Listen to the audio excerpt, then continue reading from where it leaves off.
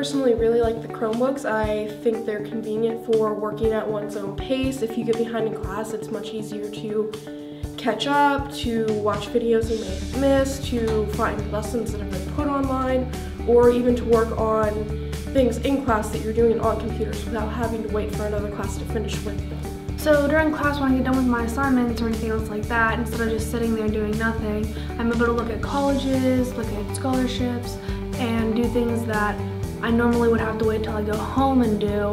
And I'm a busy person, so it kind of helps me to do it here at school.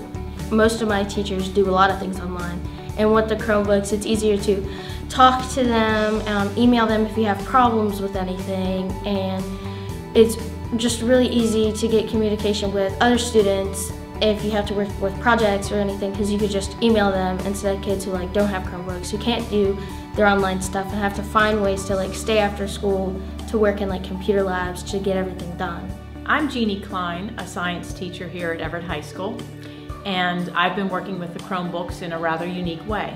I want my students to be able to address real-world problems and use this technology as part of that. I want them to be able to solve critical situations and to analyze their work. The Chromebook allows us to do that. But we're faced with a real-life problem of losing our forests. But here at Everett, we've joined with the Gettysburg Nature Alliance to be a part of a larger project to reforest and bring back the Native American chestnut tree.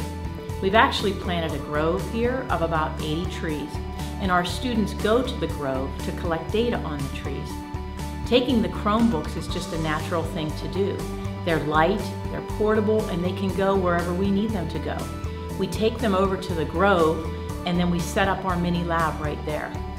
What happens is the students are sharing a Google Sheet where they enter their data.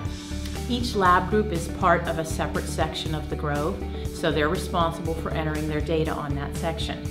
We're out of the school's Wi-Fi range, but that doesn't really matter.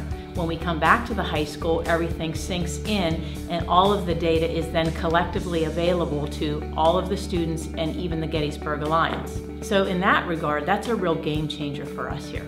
The reason I think the Chromebooks are useful in our school is because it gives everyone an equal opportunity and chance to get their work done while using modern technology that introduces us to the real world.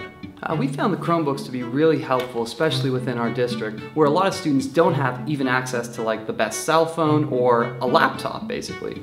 So by allowing all students to have a Chromebook, you essentially level the playing field so every student has equal access to technology. Within our school newspaper, I've had students working on the same article while doing research and typing up unique articles of their interest while inputting it into a site while all collaborating. We can also edit all the newspaper articles, which helps us get it out and make it actually sound better, because people can write it, but then we'll make it and edit it, and we use the Chromebooks to edit it, so we can actually have good articles for the school newspaper.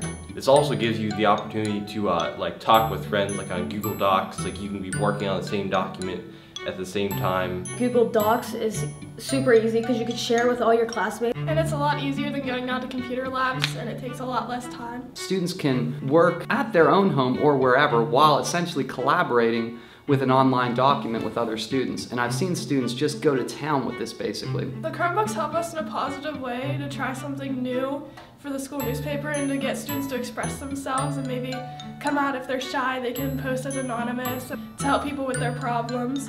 And then we can also work together to form friendships with people you might not normally talk to. It also helps because we don't have to carry textbooks, because one of our teachers have the textbooks online, so we don't have to carry the physical book anymore. In general, these computers have allowed me to make my material available to these students at any time. Some students have already worked ahead on material that we're going to get to. So when it comes to teaching that lesson, they're already on board with the concepts. They're already on board with what we will be learning as a class. And so, truthfully, it's just making my job easier and easier each year. What I'm doing, I've flipped the classroom. I tape my lessons, and the kids watch the lessons at home. And they're able to do that on the Chromebook, because everybody has a Chromebook.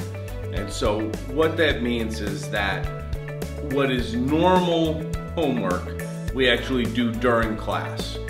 And what is normal classwork is now the homework. Now they all have access to the video lessons, whereas in the past they may not have that.